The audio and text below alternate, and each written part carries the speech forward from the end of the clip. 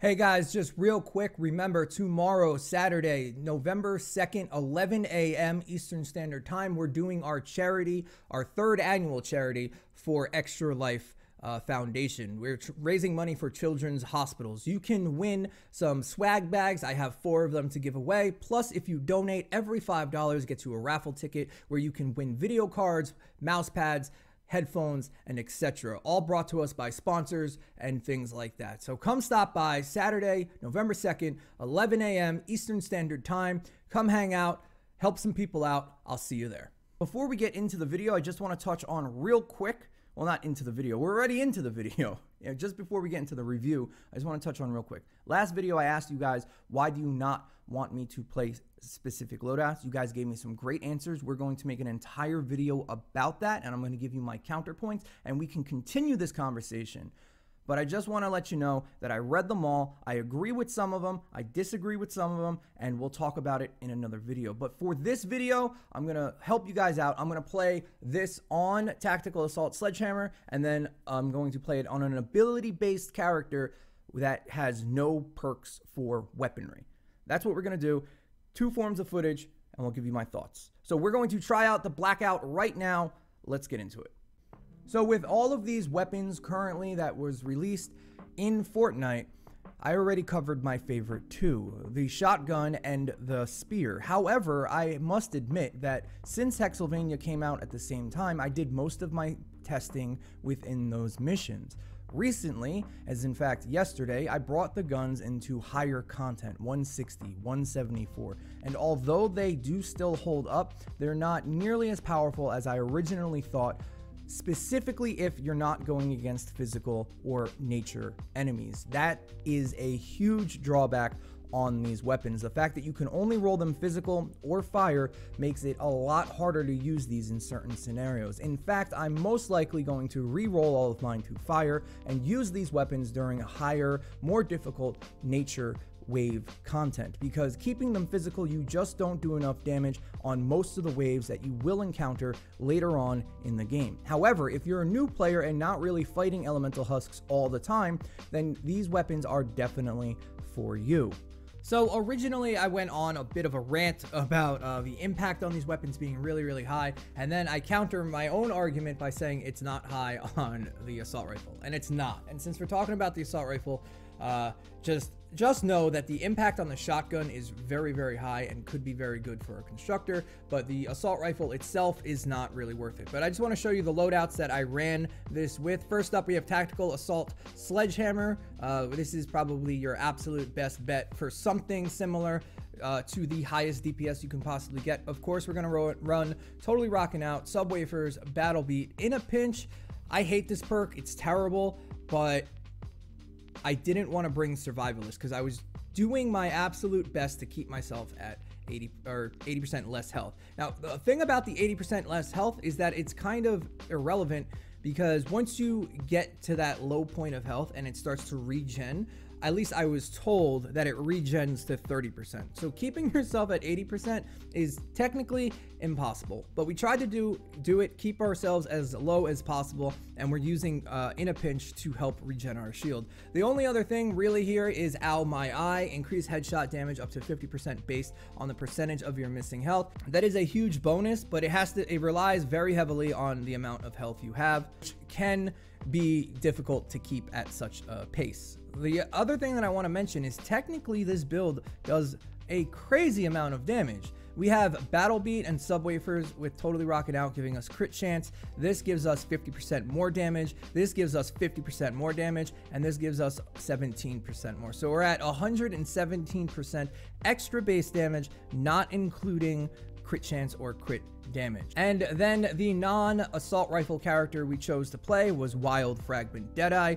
I don't really need to go over this. Just look, there are no assault rifle buffs in here. That was the goal. You guys can see how they perform, and let's talk about it. So the next thing I want to talk about are the roles themselves. So I mentioned it in the 2 previous videos, and I finally did it. I changed it to fire, and I put a utility perk on top of there and took away one of the crit damage rolls. I did this because my thought process behind it is that 80% damage at a faster fire rate should equate to more damage, at least in a long time frame, than a double crit damage, 1 crit rating roll.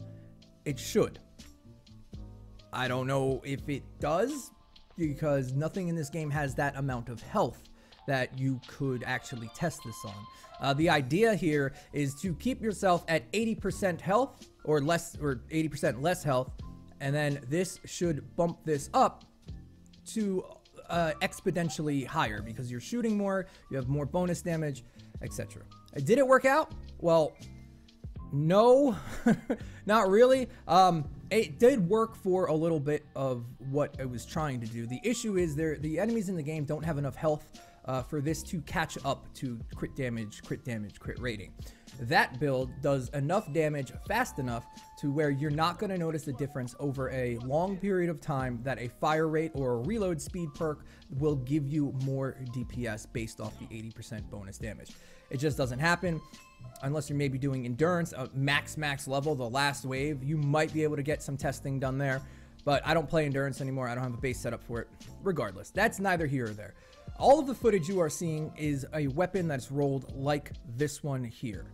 And I actually ended up enjoying using the weapon for certain very specific scenarios. Playing around with at least the assault rifle, there are certain things that have popped up that are more problematic than just the physical roll here. The main things being the reload speed is 2.7 seconds, which is crazy long. And the largest or biggest thing that I've noticed that is actually an issue for this weapon is the magazine size. There is no place that you can put a magazine size roll on this gun, so that means you are stuck with a magazine of 20 unless you bring light show, and even then you're only looking at like 24 bullets, and in my opinion that's not really worth it. The issue stems from shooting 2 bullets at once. So in reality, even though your magazine size is 20, you're only shooting 10 times. And even though the damage is good, it's not good enough to where this will ever be your main weapon in the game. On top of that, it's terrible for mobbing. If you don't know what mobbing is, it's a weapon you would use like the Mercury LMG that kills a bunch of the small stuff quickly. You'll never ever use this for that. And as of right now, the soldier perk we have to that accompanies this one is a 50% bonus damage to headshot damage, and that's where the gun falls off even more. The weapon itself is too inaccurate to be a semi-auto assault rifle. The damage is there, it does hit hard.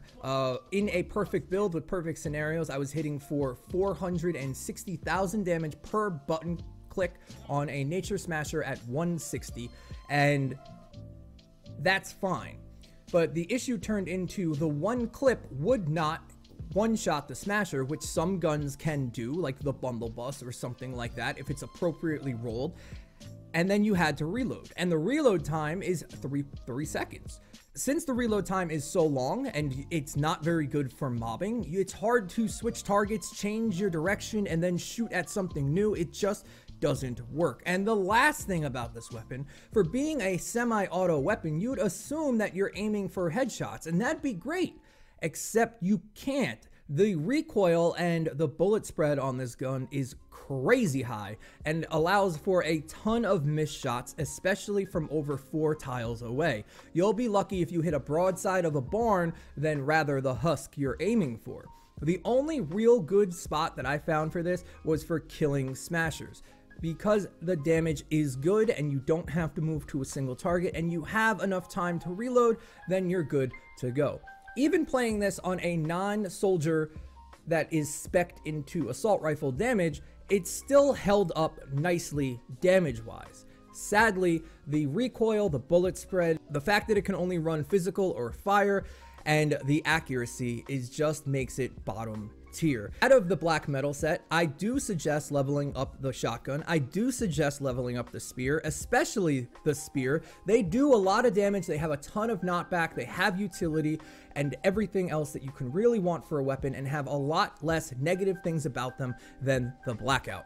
The blackout's impact, although high, isn't high enough to do what the shotgun can do, even at range. Maybe if I keep all of these weapons fire, I'll use them on nature waves. Again, damage, okay, everything else about it, not so good. It's up for you guys to decide, but in my humble opinion, this is a hard pass, unless you're new to the game and you need a fire weapon set. then it's okay, because the damage is there. It's everything else about the gun that makes it bad. So there you go, guys. I just want to apologize. Some of the frame rates might be a little rough in the footage. That's just, I had too much stuff, I guess, open while I was recording. I didn't notice it, and now I don't have really time to fix it. But the numbers and the math and the theory is all there, so hopefully it's good enough. Apologies on this one, though. That's on me. I'll try to be more attentive to it next time. Thank you guys so much for watching. Let me know what you think about the blackout. I honestly think it's a hard pass. The damage is there, like I said, but everything else about the gun just makes it fall off so fast. We're not going to cover the sniper. That's a hard pass too. It's not even worth it.